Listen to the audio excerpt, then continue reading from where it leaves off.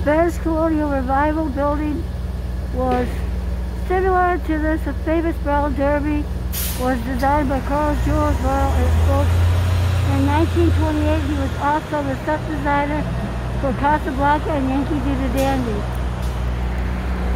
The second floor housed the Embassy Club, a private club opened by Eddie Brandt, sort of the center to film stars who wished to avoid the crowd.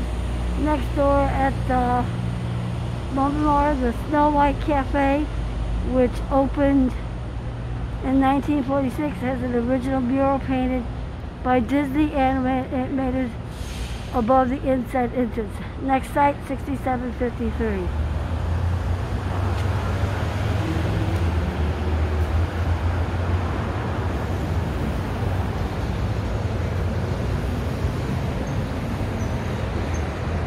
Stella Adler Theater.